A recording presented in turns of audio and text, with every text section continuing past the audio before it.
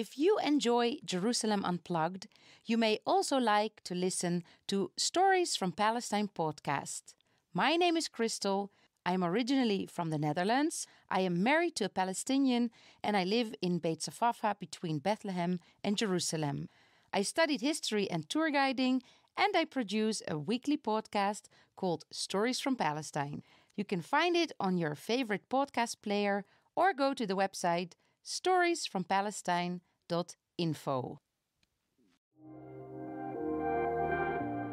Welcome to Jerusalem Unplugged, the only podcast dedicated to Jerusalem, its history, and its people. Your host, Roberto Mazza, will bring you guests discussing their relationship with the Holy City.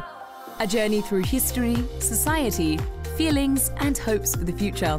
Follow the podcast on all social media platforms at Jerusalem Unplugged.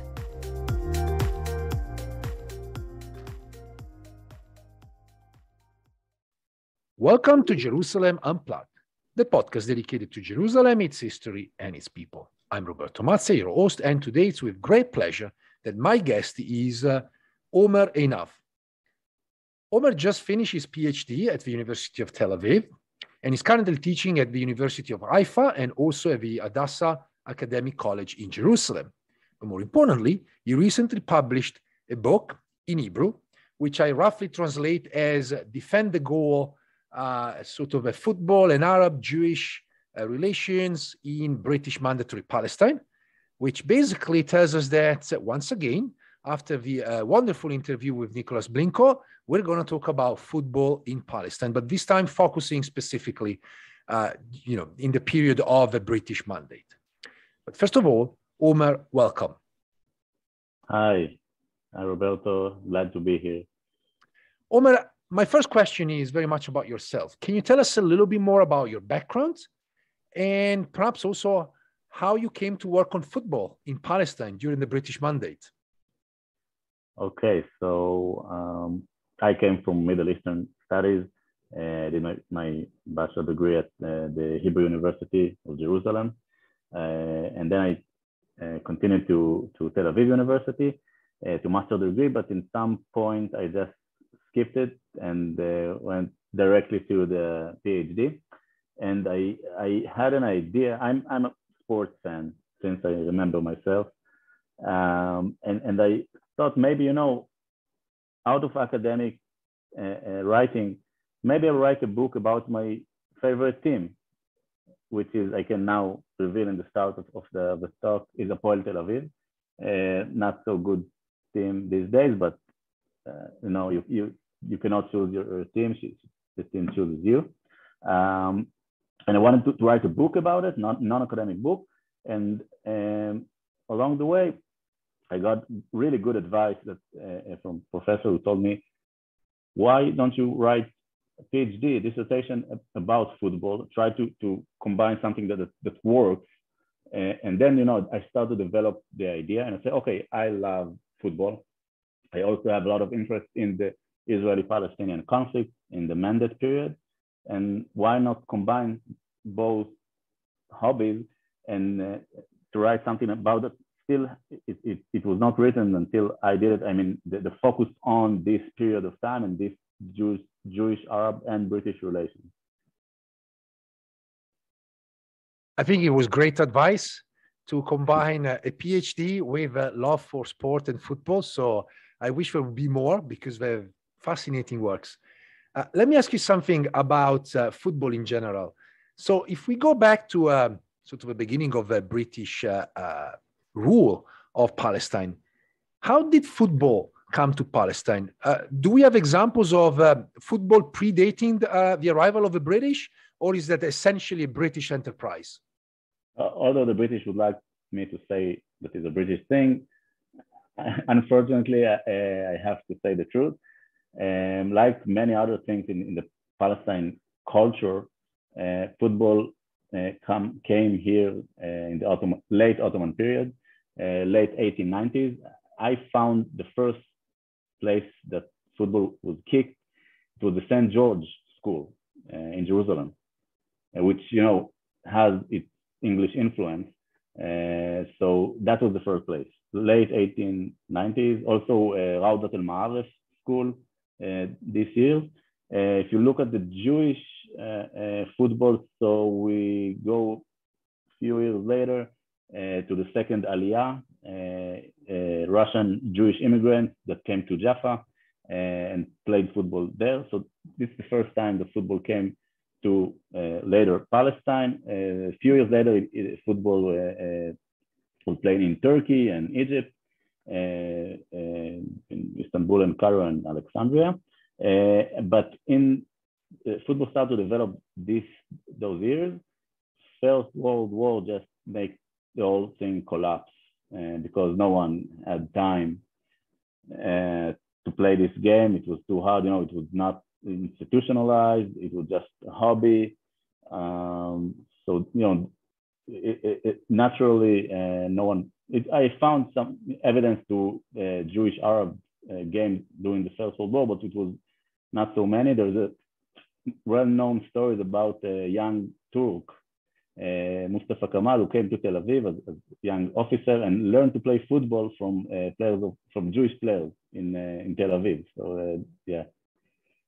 I must say that I was ignorant of this story, but it's a fascinating one. I wonder if it's some sort of in some historical narrative about him, or it's just like disappeared in the last 100 years or so. I think maybe if someone wants to make this research, so about Turkish presidents and their football skills, it lasts till today. So maybe it can be a nice topic to research. Another PhD in sports. I'm curious about something. So you said that football was obviously introduced in the late Ottoman era, and obviously World War I stopped everything. Back then, was football for children, for grown-ups? I mean, what kind of sport we are talking about? Something like that people were sort of attracted to, or was literally something for kids? Also, it depends on which community you ask about. If you ask about the Arab Palestinian community, it was just an elite thing. Just in the colleges and the schools, it was very bourgeois thing to do within the Arab Palestinian community. In the Jewish yeshuv, it was more popular game, but on both sides, it was I think more of a children's game on that time. There were also adults, but mostly children used to play this game, and they learn it in school. And yes, I think it's a good point that you made it. And those years, actually, until now, I didn't think about it, but I think you can identify the game those years with children and up to high school age. Yeah. Interesting. So I was wondering if you can tell us a little bit more how the arrival of the British affected the game of football. I mean, you use already the word institutionalization. So this idea that eventually football became something official. And I was just wondering, what happened after 1918? So the British have arrived, and how did football develop since their arrival? Yeah, so it's even my periodization of the research is 1917 to 1948, which in other words is the British era of Palestine. The mandate started officially in 1922, but 1917, the first soldiers of Allenby crossed the border and started to climb north until December 1917 in Jerusalem, the famous entrance of Allenby to Jaffa Gate. And I found evidence, in memoirs of British soldiers in 1917. They tell how in the desert, near El Arish and Gaza, they came from Sinai up north, and when they didn't fight and they had some time to rest, because it's a war, and although it's an ugly thing, you have some time to rest. And they play football. They play football in the sand, in the desert. We know the stories about football in the First World War in Europe. It's a famous stories, about the Christmas game and everything.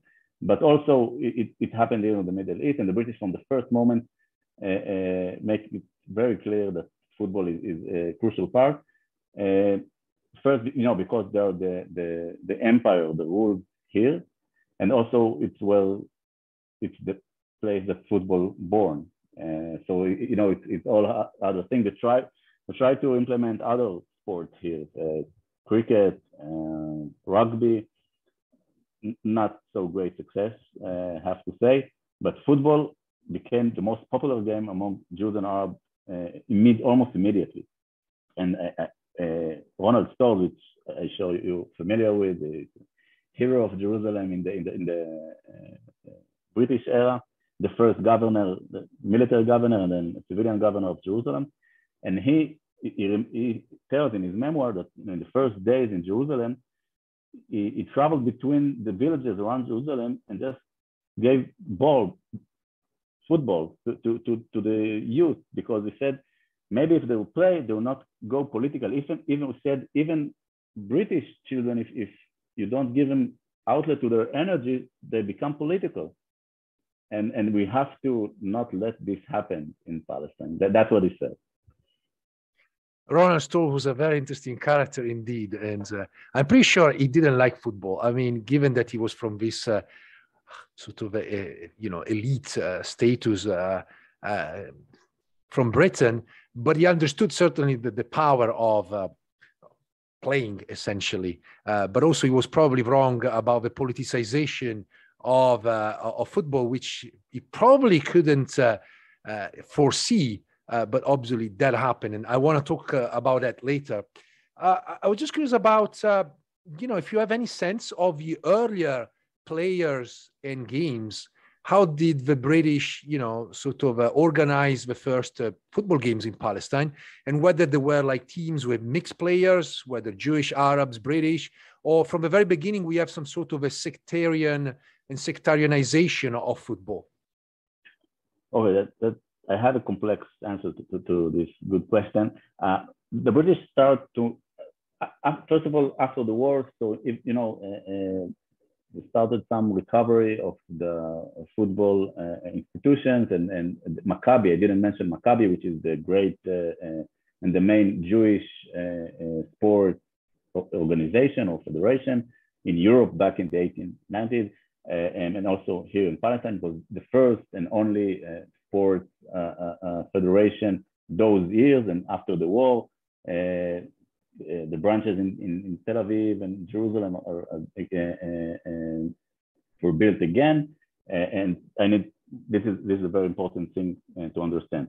The British, they established the Jerusalem Sports Club for the government officials. The High Commissioner, the first one, Herbert Samuel, came to Jerusalem on July 1920, and with him there was a lot of government ministries and British officials, and they spent time in Jerusalem, and you had to find something to do while not in office. So Jerusalem Sports Club was established in March 1921. It's a nice story, because the inauguration of the club and the game, it was between the German colony and the Greek colony in Jerusalem. It was a big event, and there were some very special guests, Samuel himself and Winston Churchill, who came here on this date, March 1921. But they both didn't show up for the game because they were busy in establish other mandate entity east of the Jordan River. They were in talk with Abdallah at the same time, so they didn't come to the game. So they left Stoll alone. He had to make a speech and to start this game. And in this game, it was a great example because it was a civilian team against military team. So the military, of course, it was 11 British soldiers, but the civilian team, you would expect it would be combined for Jews, Arab, British, whatever. There were 9 British in the civilian team, 1 Arab priest, and 1 Jewish player. That's it. And that's a symbol of what the British were trying to do and what they did in reality. It's a fascinating story, and I was just wondering, I mean, in terms of do we have a sense of the quality of the game? I mean, was this considered decent football, or people were just complaining and say that, it was just like some sort of entertainment game and, just 1 hour and a half watching a bunch of young men in shorts kicking a ball? Well, from the beginning, there were many complaints for the British referees, because until the 1930, there were only British referees, not Jewish, not Arab. And it's great because you have someone to blame, and you always want to blame your boss in everything. So the British referee it was his fault.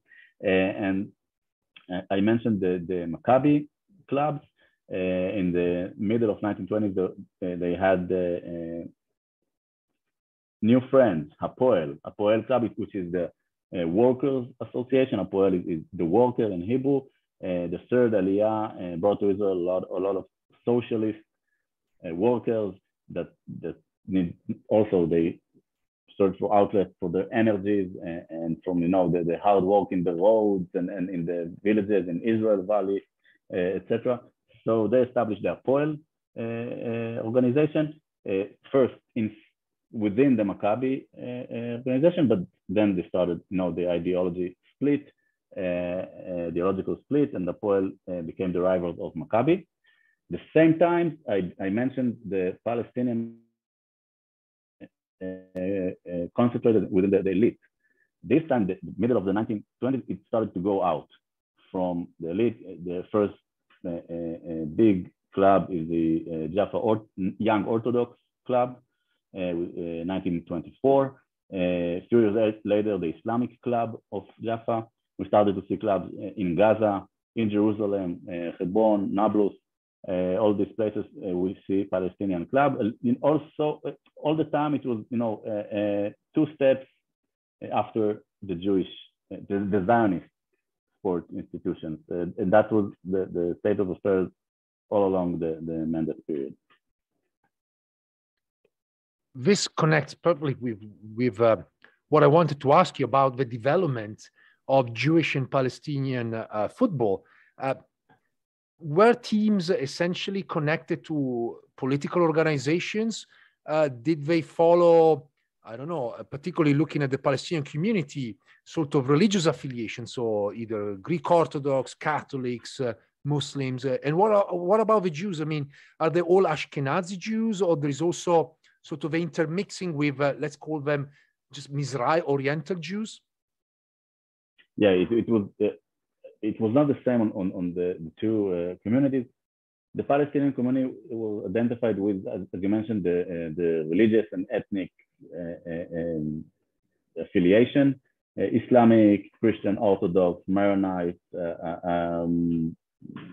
you name it, all the mixture of identities here in Palestine. The first club that said, I'm an Arab club, I'm a nationalist Arab club for all Arab, Christian, Muslim, was the Nadir Riyadi Al-Quds. Jerusalem Sports Club, 1927. Their uniform were if you look on the last month, we see the flags of Palestine in Israel that were controversial in the Israeli discourse. So the uniforms of the Arab Sports Club in Jerusalem were this flag, the nationalist Arab flag, which became PLO flag and the Palestinian flag. So it's really beautiful.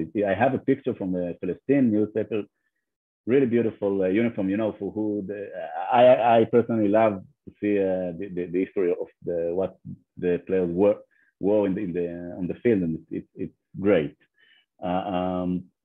So yes, that's the Palestinian side. The Jewish side was much more political. Hapoel, is the team of Mapai, of the ruling party of David Ben-Gurion and Baruch Katzenelson, and later Beitar is the team of Jabotinsky and the revisionist movement. So yeah, it was much more political. But also in the Jewish community, you had the teams of the ethnical groups, Yemen and Sephardi Jews from Jerusalem, and they had their teams, but it was really not strong and not very significant in country level. I'm curious about languages. I mean, nowadays, if we look at football in Israel, I mean, even Arab teams, they obviously have to use Hebrew as some sort of a lingua franca for the league.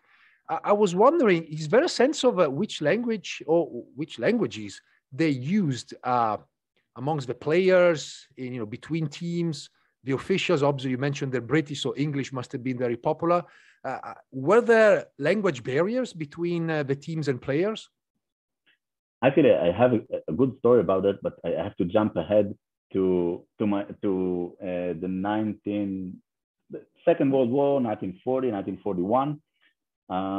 So that time, the Arab society, the Palestinian society, pretty much collapsed after the Arab Revolt, 1936, 1939. So the Palestinian club, they joined the Palestine Football Association, which was Zionist, and the clubs joined. And one of their demands was that all the documents of the association will be translated to Arabic. And of course, surprisingly, out of the blue, the Zionists refused. They said, we don't have enough people to do it. We don't have money, blah, blah, blah. And it was, it hurt. It hurt because it was like the Palestinian club felt once again that they're not part of this organization. No one cares about them. And yes, it was kind of, how do I put it? It's too bad because it was a chance to make something nice. It would not change the future. It would not prevent, I guess, 1948, but I wish it would happen, and it didn't. I guess we will go back later to sort of the end of the mandate, but this was definitely a good story. And also the complexity of football and how football also reflects sort of daily life of individuals living in Palestine at the time, and the various communities, particularly arriving into Palestine, bringing with them languages, different cultures, and so forth. I'm curious about the politicization of football. Was it immediately made it political by the various parties, or is there a moment in the history of football in Palestine that actually football was just a game? All along in mandate period, and maybe after, but I focused on the period I researched. It was all the time, also, not politicized and also very political at the same time. For example, I have a lot of stories, so a story for every topic. In 1930, you have the white paper pass field. It was a great controversy between the Jewish community, the Yishuv, and the British, because there were limitations about the immigration and selling land to Jewish people. So the British, there was a fight in a game between the British police and Hapoel Haifa, and the High Commissioner decided, it was a chancellor then, it decided to ban all civilian teams in Palestine. The British will not play against any they say civilian, they meant Jewish teams. So there was one Saturday, there was supposed to be a game in Haifa between Hapoel Haifa and the other British team. And the British team didn't arrive because of the ban. So the Jewish team didn't know what to do. They were in the game, they put the uniform, they waited to start play. So what is the solution? The closest team was the Arab club of Haifa. So they invited them and they came quickly. And there was a game between Hapoel Haifa and the club Ittihad from Haifa. And at the same time, the Palestinian leadership also banned the Zionist leadership. So, you see, for one hand, you see the ban and all the influence, how the politics enters the field, and you cannot say it just one. It's one thing. But the other end, here you see Jews and Arabs play together, although despite this conflict, and this is just one example for how it worked most of the time. Of course, there were times, of conflict and violence that Jews and Arabs did not meet on the game. It was not realistic, and it was just too hard to accomplish. I want to skip ahead a little bit because you just mentioned something very important. I mean, in your book, you talk about also the relationship between football and violence. And I was wondering to what extent football mirrored the events that unfolded in Palestine. So in 1920, the Nabi Musa riots, and then 21 Jaffa, 29, obviously, the Wailing Wall riots, and then the Arab Revolt, 36 to 39. Did football follow the same sort of pattern? I mean, was it influenced, or people maybe kept football as an arena for entertainment despite the eruption of violence? I'm sorry, but again, my answer is both. I wrote an article, and it's in the book about 1929 riots in Palestine. No, not many know, but the violence in Jerusalem began on a football field. In August 17, 1929, Jewish children played in the field, and the ball was kicked to a garden of some Arab falah in Lifta. Began a fight. A Jewish boy stabbed and killed a few days later. It started on the football pitch, and on the same football pitch. All the year before that, 1929, there were so many games between Jewish team and Arab teams and British teams. And just until August, it was actually 1929, it was the best year of Jewish-Arab cooperation in football. Although, there was a lot of tension around the Western Wall all this year, and then it erupted in August. But despite this, there were great relations between Jews and Arabs during this time. But if you look on the Arab Revolt, so you look at a lot of players, Jewish and Arab. You look at them, they're fit, they're in good shape, they know how to run. So they were part of the military effort on both sides. And you can find there was a story that they found explosive in the Islamic club in Jaffa.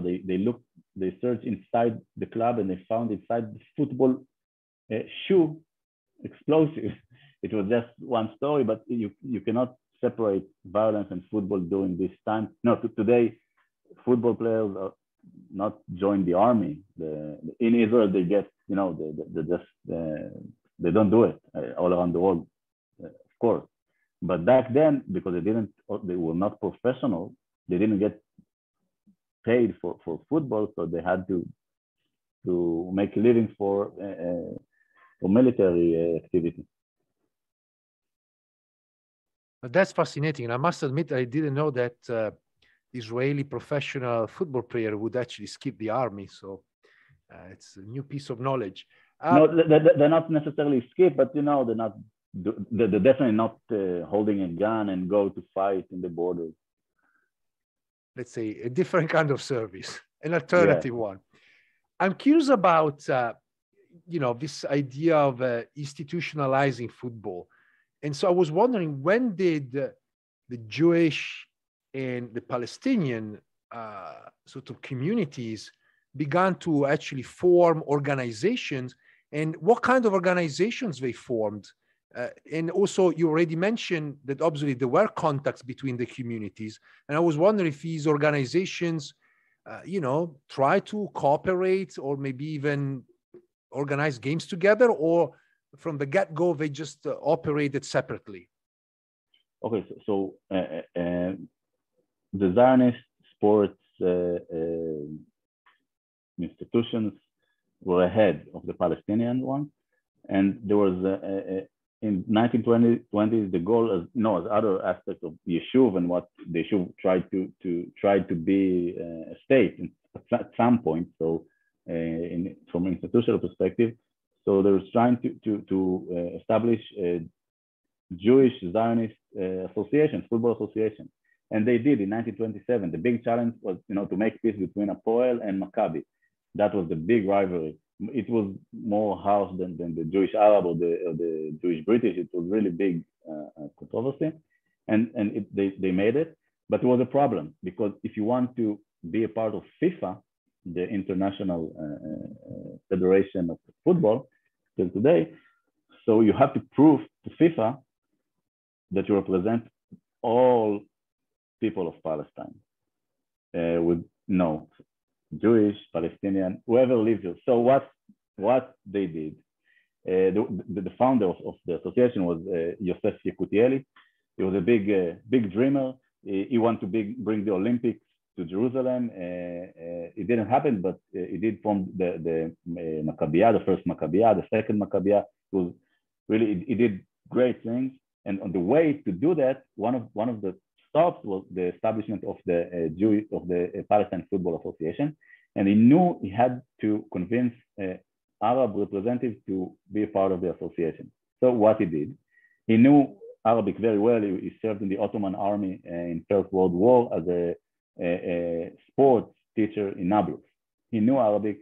He worked with Arab because it was his daily job in the electricity company. And he approached his friend, some notable Arab from Jerusalem, and he made him convince the secretary of the Arab Sports Club in Jerusalem, Ibrahim Salim Nusayba, the famous Nusayba family.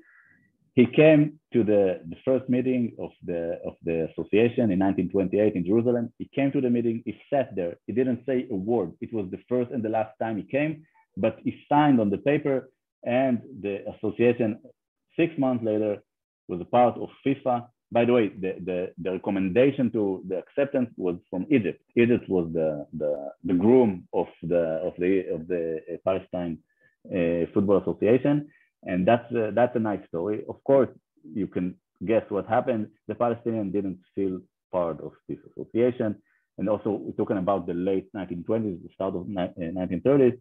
The nationalistic feelings in Palestine were rise, and the Palestinian Sports Federation established in 1932 as a competition to the other association. And yes, of course, they didn't play one against each other. It was not, some Arab clubs stayed in the Palestine Sport Association, the Zionist one. It took time to move to the other one. But the Palestine Sports Federation collapsed in the revolt, as I mentioned earlier. 1938, it just stopped being. And the Arab club stayed without institution, and they didn't have choice. They joined again the Palestine Football Association. You also already mentioned Yosef Yekutieli, who was a very, very interesting character. I mean, this guy shows up in many ways when we talk about sports. And he's also connected to the sort of the international dimension of football, which you discuss in your book. And so I was wondering if you can actually place Palestinian and Jewish football within the larger international context. You mentioned games with Egypt, but did these teams play with teams of other countries? How did they interact with each other?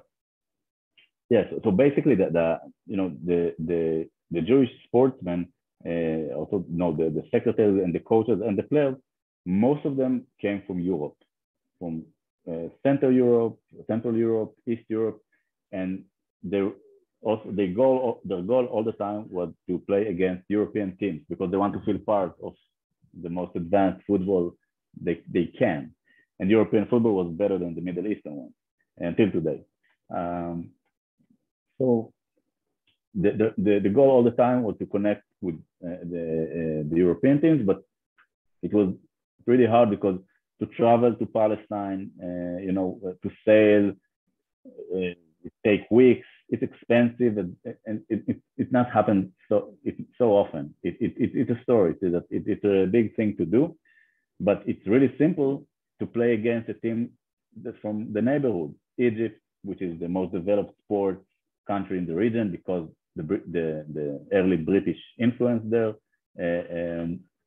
So Egypt was the goal, but also Egypt not all the time wanted to contact the Zionist institutions because they were better. So they also aimed to Europe. So it's not Egypt. There were very good relations with Egypt, and there were maybe if we have time, we talk about the World Cup qualification stage in 1934, Palestine against Egypt, 2 games, 7-1 in Cairo, 4-1 in Tel Aviv, both for Egypt, no need to say. But I want to talk also about Lebanon and Syria. It was really, if you think about, let's think about a club from Haifa. It's easier for the players to get on the train and travel to Beirut or even Damascus than to go to Jerusalem. And the borders are open. We're talking about mandatory times, French, British mandates in Lebanon, Syria, Palestine, Transjordan. So yes, it was.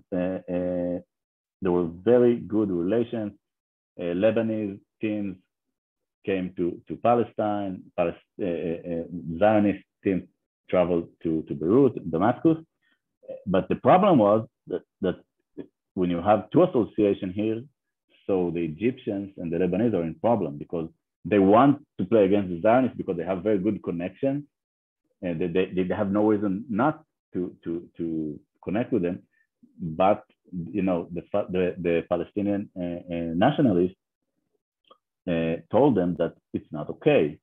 They're hurting, they're undermining the Arab national struggle, and how they can play against the Zionists. It's unbelievable that they do it.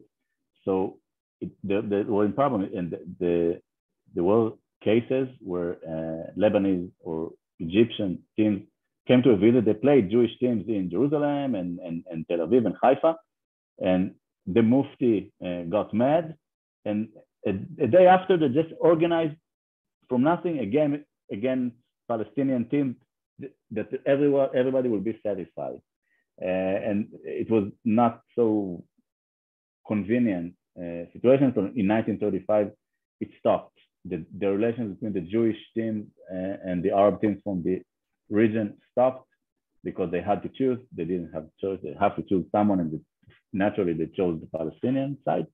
The relations got better again during World War II because the Jewish-Arab relations in Palestine were better. It was a great part of the development of the football here, the relations with the international arena. I have $1 million question.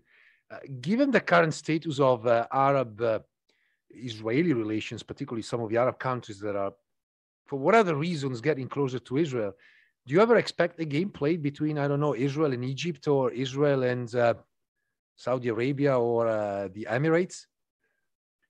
The short answer is no. Now, if you remember the last decade, Mohamed Salah, it was not the big star of Liverpool today. He was the player of football club FC Basel. He played in Tel Aviv against Maccabi Tel Aviv in the qualification of the Champions League, and he had a problem. He didn't want to come. He didn't want to come to Israel, but they forced him to do it. So he came, and there's a movie. It's a great scene. At the start of the game, players shake hands from both teams. He didn't shake hands. He did a fist like this, and he gave it to all the players of Maccabi. It was his protest. Of course, the big protest is that he scored goals that helped his team to win and to eliminate Maccabi Tel Aviv, which I'm not sorry for. But it was one example. Maybe with the Gulf states, it will be different because the people in UAE or Bahrain or whatever, they don't have the same hate that Egyptians have towards Israel in terms of the education and the history. Israel and Egypt go way back in rivalry and everything. So I have to be pessimistic about it, unfortunately. I just want to ask you something about going back to the question of violence. So obviously the relationship between football and violence is a complicated one because it's about crowds, it's about players themselves, and sometimes it's about the politics behind the various football teams. And I was wondering if you have perhaps examples of the various forms of violence that developed under the British in Palestine between teams, but also between clubs as Palestinians and Jewish clubs. Yes, you have some very daily stories, violence between fans, between crowds, that they're throwing stones and bottles and everything, which is it happened. To be honest, it happened more between Jews and British and Arab, much more than between Jewish and Arab teams. I must say, the violence was kept out of the field most of the time. But I have some interesting story. I go back again to 1929. Hapoel Tel Aviv, the socialist, the worker team, well known. They had a player named Simcha Hinkis. He was also a policeman. He also a member of the Haganah organization. He played for a police team with the Arab players. He played in Hapoel Tel Aviv. In 1929, he's a policeman standing in the road between Jaffa and Tel Aviv, and he see his friend killed in the Arab attack on Tel Aviv the same day. He just took his gun, ran inside Jaffa and killed a Palestinian family. And he was sentenced to death. It didn't happen. He got released after 6 years, in it was the 70th birthday of George V. I think they just a lot of prisoners. He didn't die. He became kind of a hero. But in the Zionist narrative, he was forgotten because I think it was not something to be proud of. He assassinated a family with no reason, although it was in the context of violence, tough violence in Tel Aviv and Jaffa and all Palestine. But it's just one example of the connection. I wrote about it a lot in the book, specific on this player. He had a cooperation with Arab in the police, with his team in Hapoel. I tried to examine what he felt, what was the main factor, what made him to do what he did, and I tried to figure it out because today we don't see these cases. We don't see a football player that's holding a gun. We talked about it earlier. Back then, it was part of the life. It was a national struggle between two communities, and it's hard to separate between the political struggle and football. Another example is a British officer, British policeman, Raymond Caprata, which was also a fantastic football player, fantastic. One of the best. He played also with Hinkis in Hapoel Tel Aviv and in the best British teams. And he was the commander of the police in Hebron. Hebron was the most horrifying massacre in 1929. It was just a terrible place to be. And he was the commander there, and he was blamed by the Jewish community that he didn't do enough. The British praised him for, he did prevent one case. He killed Arab that attacked and tried to rape a Jewish girl. But all the sides blamed him. Typically, the British felt that both Jewish and Arab were blaming them in the situation, and he was a great case study for that. I think he made a record because in 2 times in the difference of 17 years, Jewish and Arab tried to kill them separately. So that's something to be proud of. And they asked them if which of the community preferred, is pro-Arab or pro-Jewish. He said, leave me alone, I'm pro-British. Which makes sense. Yeah. I have a couple of more questions, and one is very much picking up on an article, and I think there are two versions, one in Hebrew and one in English, that was published on Haaretz, discussing basically your book and mentioning the question of Beitar Jerusalem. And essentially, if I summarize it correctly, the argument was that at some point, Arab teams were kind of eager to admit Beitar Jerusalem into their own league, which I found it fascinating. And I was wondering, first of all, you can tell us a little bit more about this club, which is for a variety of reasons, probably not very good reasons, but certainly very famous, not just in Israel, but outside Israel too. And also, you know, a little bit about the story, I mean, the relationship between Beitar and Arab clubs. Yeah, okay. So I need to say that also in my book, you can see, of course, in Haaretz, the headline was about Beitar Jerusalem. I understand that. Okay, that's journalism. But I have to say the main story of Beitar during the mandatory period is Beitar Tel Aviv. Today, this team is not significant, but Beitar Tel Aviv, it was the most famous team of Beitar. Beitar is the movement of the revisionist Jabotinsky. Today, it's it's the Likud party. It's today's version of this movement. And Beitar Tel Aviv became the best team in Palestine in 1940.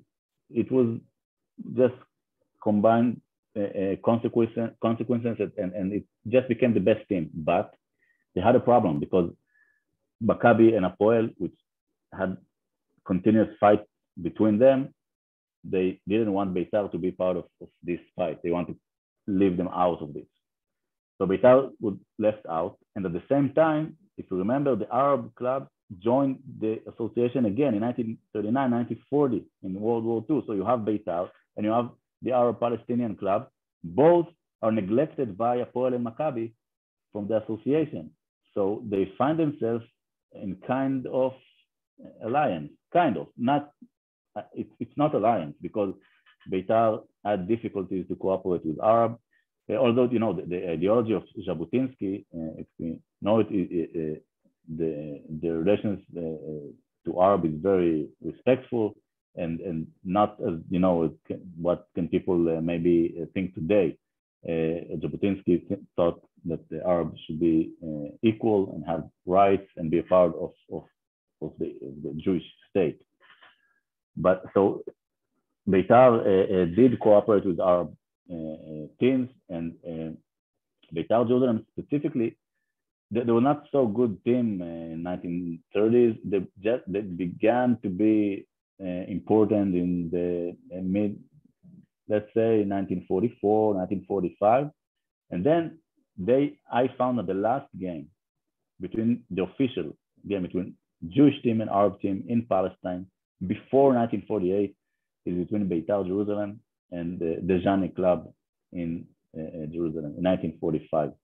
And on that time, Beitar Jerusalem got an offer from the Palestine Sports Federation to join them.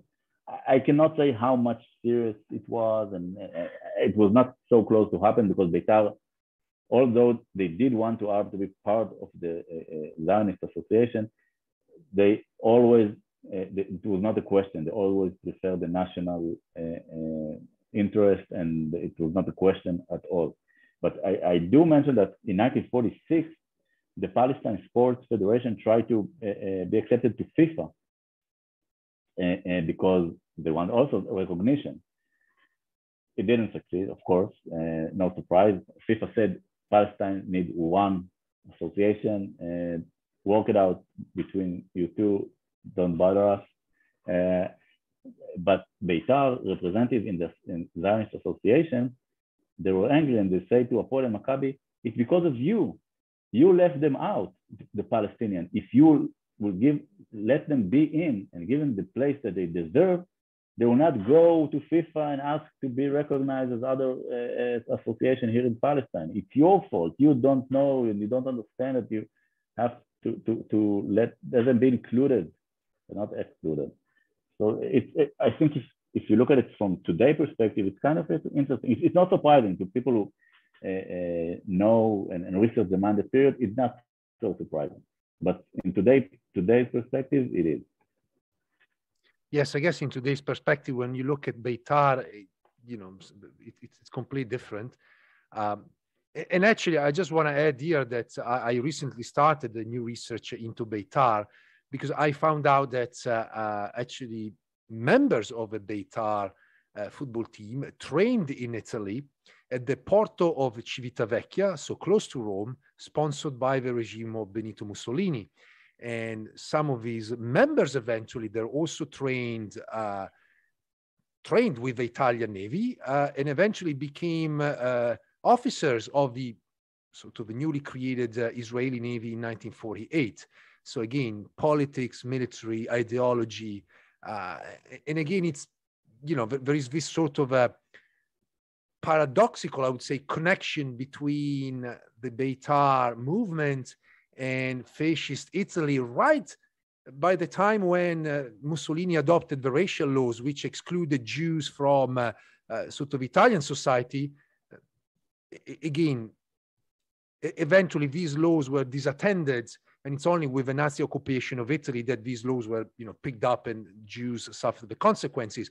But it really shows also this sort of a paradox and the link between Beitar and fascist organizations. But we leave it there. I mentioned, I think Dan Tamir wrote about the connection between the revisionists and the fascists. He had some research, and I also mentioned recently published book of Shaul Adar in English. It was published in UK about Beitar Jerusalem, more contemporary, recent years, but he starts from the mandate period, and he shed light on the club and its political aspects, and also very recommended. Yeah, and it shows that in every country, I mean, I would say almost inevitably, football teams have political connections, whether it's a Labour Party, socialist or right wing, and there are expressions of social classes or religious organization. I mean, if we look at Turkey, which is another country where football teams are essentially politicized to the point that, they can be distinguished between pro or against, the current regime, and so forth, was in Spain between Real Madrid and Barcelona. One essentially was the team of Franco and the other was the opponent. So it's a fascinating history to read through the lenses of football. I have one last question, very much about the legacy. What is the legacy of the British and football in general after the end of the British mandate? So I would say, if we look just through the sports lens, so the British succeed in implement this game. It's the most popular game in Israel, although we're not so good at it. Jews and Arabs alike. No, we're not good. We're not get the hint. We just refuse to let it go. But there's no competition. It's the most popular game here, and I think it is the legacy of the British. It's a question if they were not here, what would happen and what was the place of football? But they were, and football it's a British thing. You cannot deny it. Back then, the place where the football born. So I think in terms of football, the legacy is quite clear. But there's a lot of history after 1948. What happened to Palestinian clubs in the West Bank, in Gaza, in Israel, in Lebanon, Syria, Jordan. Al-Wahdat club, for example, the Palestinian club in the refugee camp in Amman, which came a big team, the rivalry of Faisal, the club of the Hashemites. There are a lot of things to say, and actually there's a lot of research about it. Tamer Sorek wrote about it, and Amir Ben Porat and other researchers. It's quite interesting, but if we jump to today's, just last week, the big thing in the Israel national team, Monaf Dabur, the Arab Muslim player, he wrote something controversial last year in the Jewish Arab, Palestinian Arab Israeli conflict in May 21. And it was a big scandal, and the fans in the stadium of the Israeli national team booed him, and they didn't want him to play. Now he need to decide what he's going to do, because a lot of pressure from his family to resign and not play for the national team again. But I would say that if in the mandate period, British had to force, in many of cases, Jewish-Arab cooperation in football. So today, there's no necessity for that, because there are many Arab players in the Israeli national team. No one forced anyone to do it. They just had equal chance because they are good, they are playing there. And it's almost, you cannot find this equal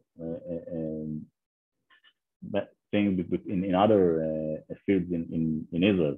Maybe just in hospital or pharmacies, but if you look at academics, on politics, on the war, high tech, whatever, you cannot see what you see on the football field, in the Israeli national team and in Israel Premier League and everything. So I choose to say it because there are some, maybe it's an optimistic take on the situation, and then the thing that got a little better than 80 years ago.